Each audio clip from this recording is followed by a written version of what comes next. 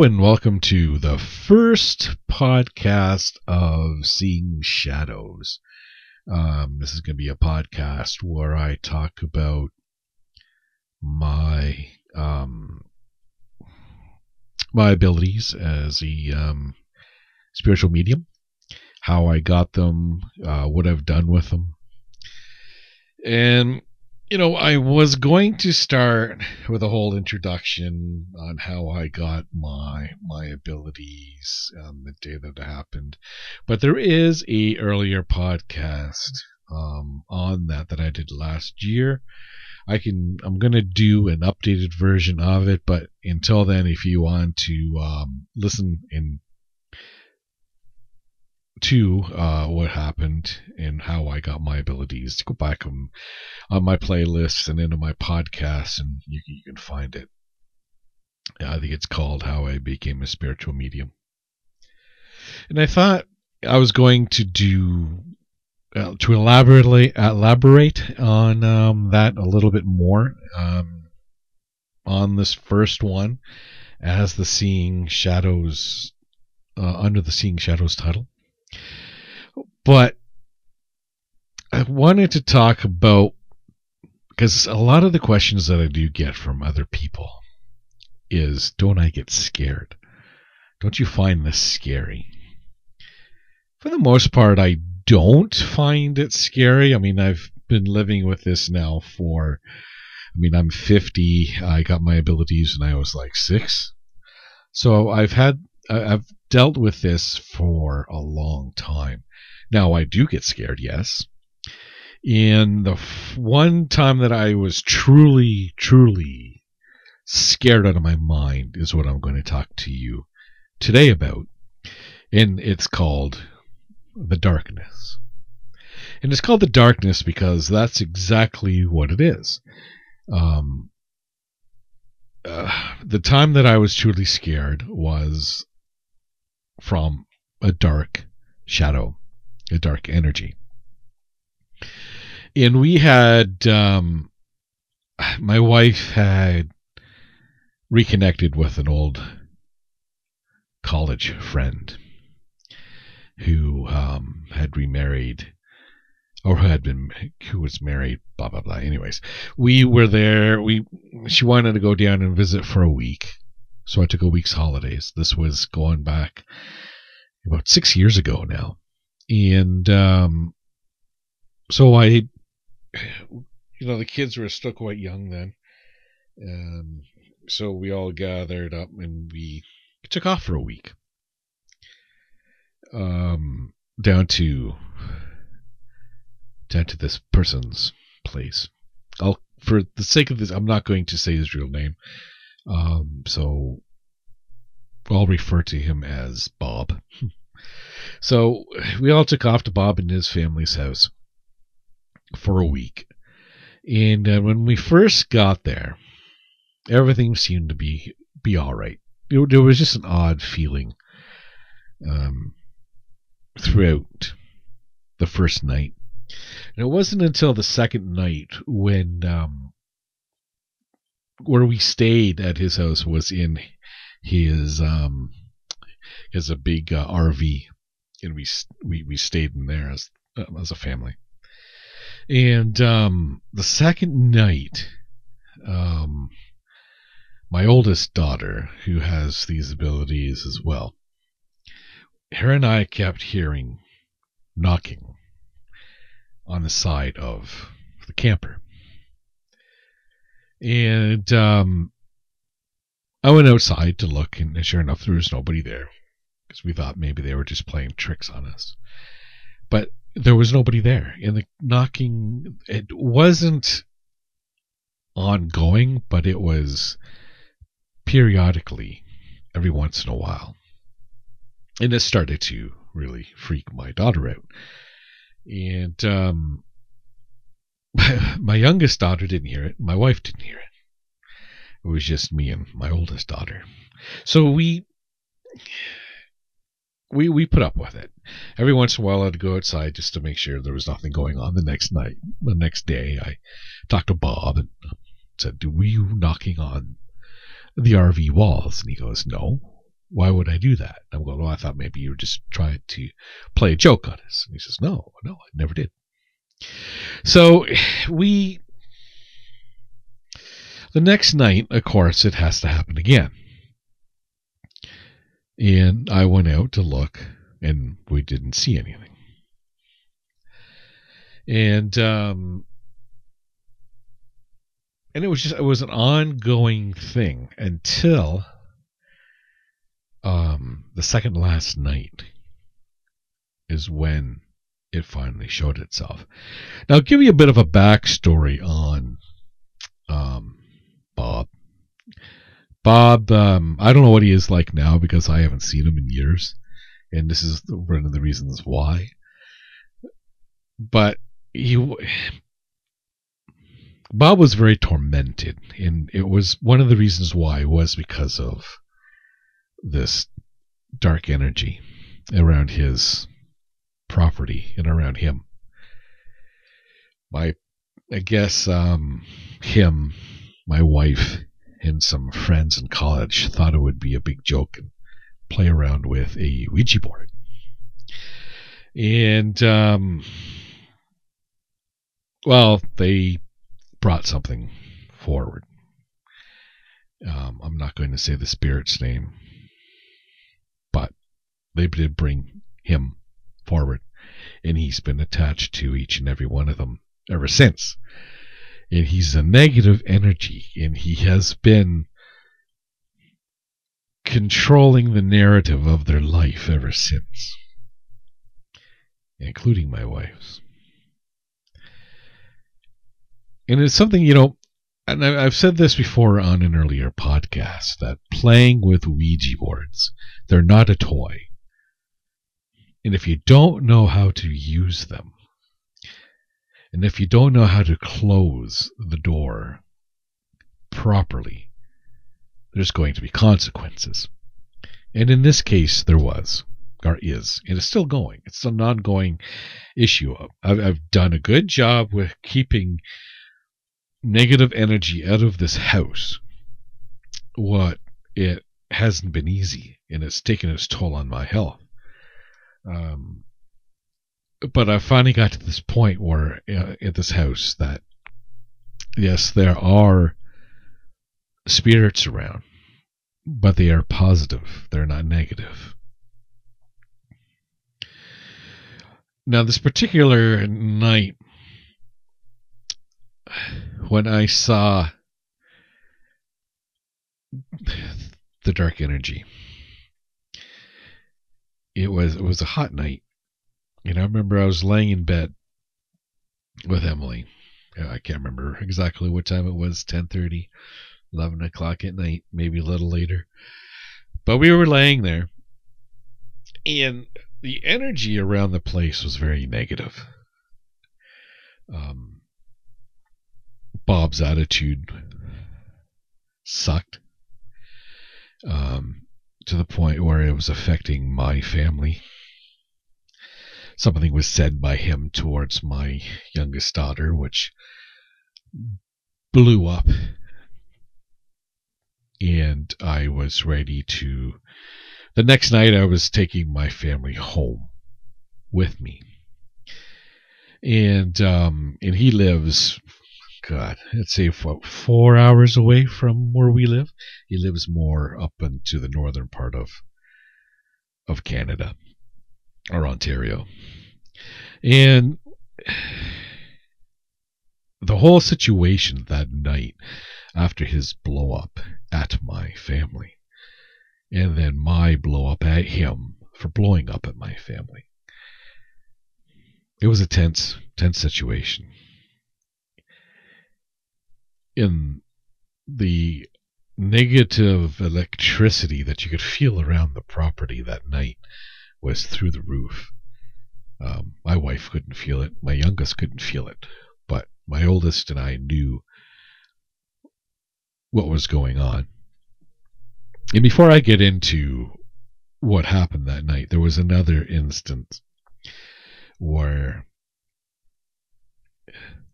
there was a death years and years ago of a pregnant woman that she drowned herself in the lake, because he lives on waterfront property. And I remember standing at the end of the dock thinking that I should jump in. I can't swim. I never learned how to swim ever since I watched the movie Jaws and the movie Tentacles. Well, that's another story, a tale for another day. But I never learned how to swim. I was scared of water. But here I was standing on this dock, and this voice in my head kept telling me to jump. I finally walked away, and my daughter, my youngest, was walking with his oldest daughter down towards the water because they were going to go for a swim. And I looked at them. I looked at my youngest, and right in her eyes, and I said, "Beware of the water." And at that moment, she jumped back in fear. And later on, I felt different, because I was being channeled. And my youngest jumped back, and later on, she told me that my eyes were pitch black when I said that to her. And Bob's oldest confirmed that as well. And it took me about half an hour later to finally feel more like myself. But they never went down to the water after that because they heeded my warning. And if you've ever been channeled, it's a different sensation, different feeling when you're not really in control of your body. And in that particular instance, I wasn't. And it's happened a few times since then. That was, I'd say, the first time that I was really fully channeled. So going back to this night and these circumstances leading up to this point, Bob was drunk. He was being an ass. My youngest daughter, who said didn't want a baked potato for supper, and she said something about it, and he blew up at her, and then our oldest blew up at him, and then he blew up at her, and then it was like a domino effect of everything that was going on. And here we are. We were supposed to be on vacation, and my family was being treated like shit. So I blew up at him. We had a bit of a flare-up. And during that whole time, I was ready, because we were on the second floor of the house. And during that moment where I was yelling at him, I wanted to throw him off the roof, or off the second floor. I was ready to. And he's a much bigger guy than I am. But that energy was inside me, that negative energy, and I was ready to go for it. And I held myself back. And it took a lot of energy out of me. There's other things that was wanting to be said, but I held back because it would hurt the other people around, and I wasn't into doing that. So I made a decision that night that I was going to take the kids home the next day. And that night, we were laying in bed, my wife and I, and we heard the banging again, the knocking against the walls of the RV. But this time I didn't go outside. I thought, you know what, fuck it. I'm not going to even give it any type of acknowledgement. And as I was laying there that night, I was staring against, I was just staring at the window in the RV. And all of a sudden, something caught my eye. And it was a black shadow. A full-length shadow person looking down at me. And it was huge. Its black shape was massive. And its white eyes were staring at me. And I looked back at it. And I kept staring. We stared at each other for a bit. And in my head, I said, "And what do you want?" And then it was very eerie. It was so much silence around me, and this thing just floated off to the right of me or to the left of me and through the walls towards his house. And I jumped up out of bed and I walked outside. And I said, "That's all you got? You come at me like that and you just stare at me and then you're going to walk away like a coward?" Well, after I said that, it stopped, and all of a sudden I felt this pressure in my stomach like someone had just kicked me in the gut, and it almost made me bellow over in pain. And of course, everyone's looking at me. My wife's came running out, and I said, "You're a coward. That's all you are. You're a coward." And I watched the shadow go back up towards the house, and it disappeared. That scared me to the point where it's one of the reasons why I, to this day, 6 years later, I have not gone back to the house. My wife is there this weekend. After when the COVID restrictions were up, she needed to get away. She wanted to go up and visit him and his family, which is fine.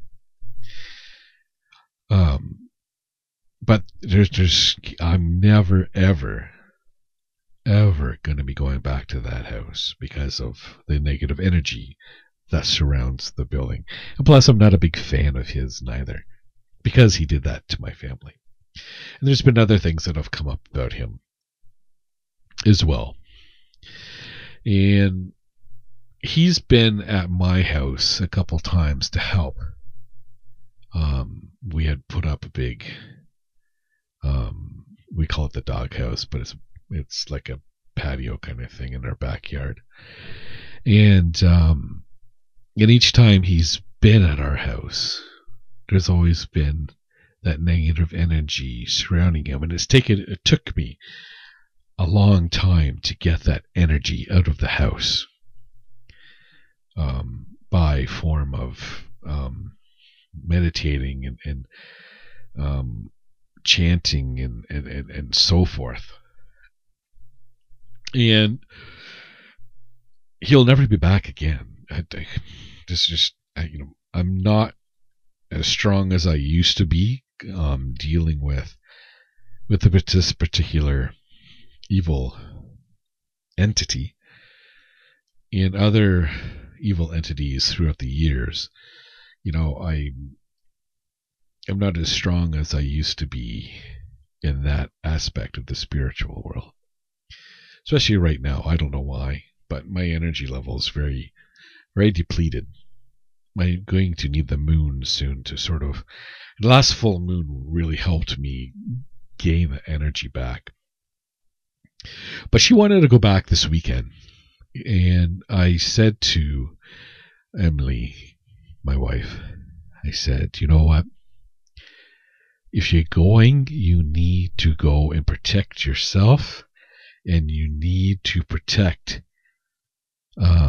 you don't bring anything back with you." So I gave her some instructions with some white sage. And I gave her a chanting spell to keep the negative energy out of the car on the way home and out of her body.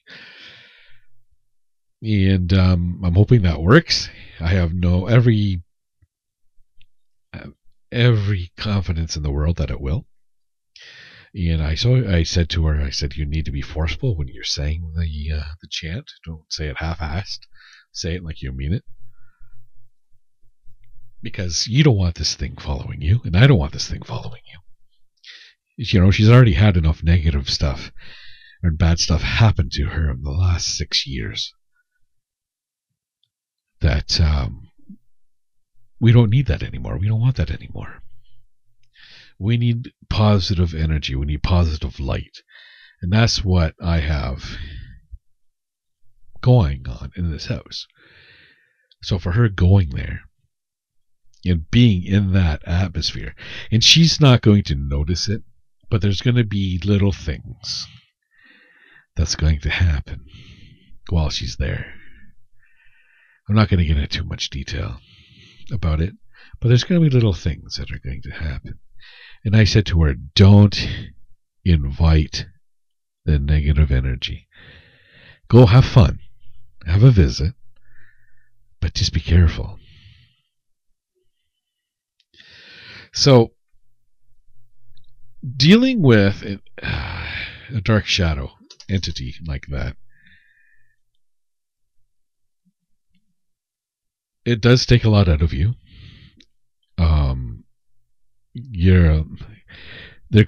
I call them energy vampires.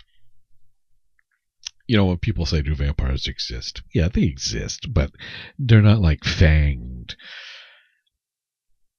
creatures of the night. They're evil spirits who zap your energy.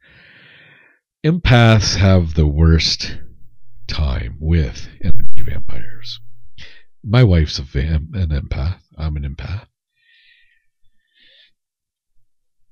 So you really need to ground ourselves and to help protect ourselves.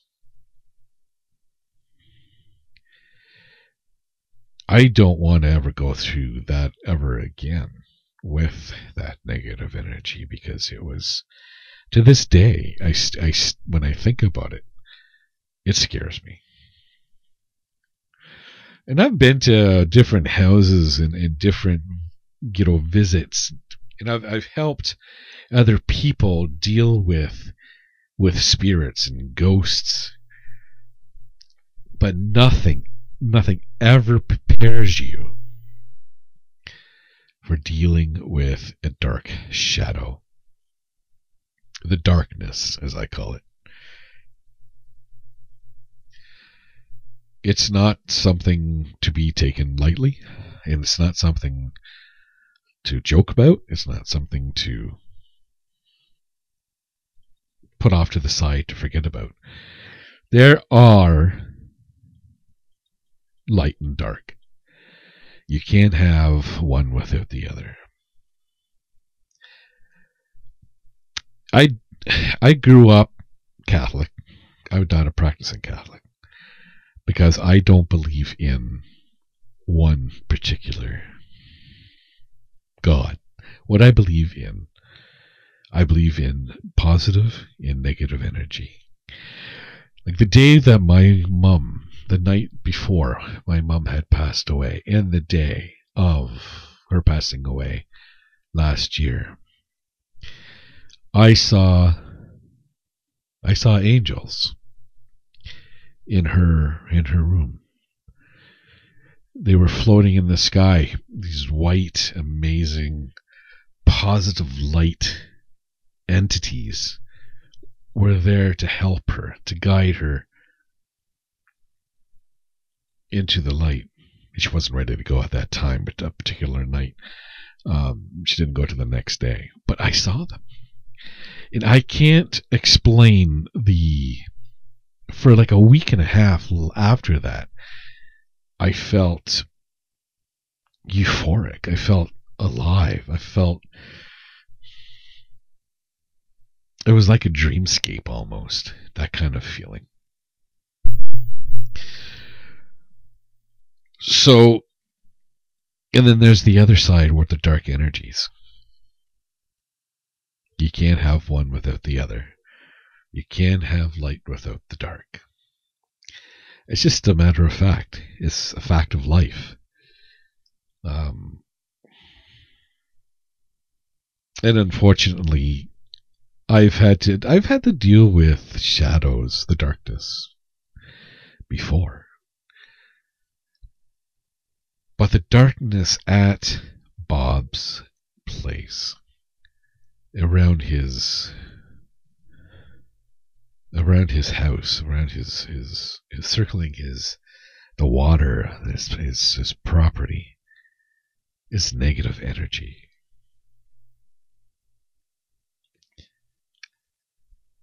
And how we deal with that, there's different ways to deal with it. I mean, I've dealt with it with positive energy and positive chanting and positive thoughts. And I've also had help with my spirit guides.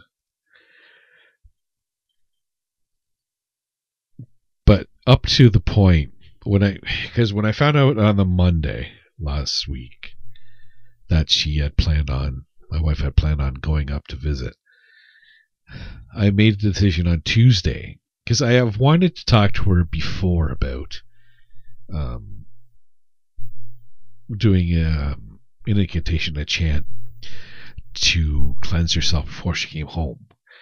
But it hasn't been up to just recently when my wife's been really understanding of my abilities and what happens in the spirit world. So I've had to deal with it on my own after the fact when she comes home. And this is the first time that I've had her deal with it herself. Because it is their negative spirit that they brought into this world. So I've been having a hard time sleeping at night, leading up to her leaving, because it knew that I had made the plans to have her take care of it herself. And it started to attack me at night in my dreams. Last night was the first full night's sleep I had all week, because it was draining my energy. It was attacking me, because it didn't want me to do that. But after when I gave her the stuff, showed her how to deal with it, and after when she left, it's out of my hands. And it didn't bother me last night. So I had a perfect sleep last night. It was awesome, finally, because I was exhausted. I feel great today. My wife messaged me this morning, and she's having a good time. She had a good visit last night. She'll be back sometime on Monday. And let's hope that her self-cleansing will do the trick. I have every fiber of my being knows that it will. So that's all I had to say. I have to say about the darkness. If you have any questions about anything that I've said, feel free to ask in comments below, and I will answer to my best ability. And going forward with the Seeing Shadows podcast, I'm going to talk about different. I'm going to continue to talk about different house visits and different times that I've had to help find missing people. And I got one coming up which is quite heartbreaking, and it'll be in two different parts. There's a happy ending and a sad ending. And that will likely be my next one. So until then, take care, everybody, and thanks for tuning in and listening. And again, if you have any questions about anything that I just talked about, feel free to ask in the comments. Okay, thanks now, and bye-bye.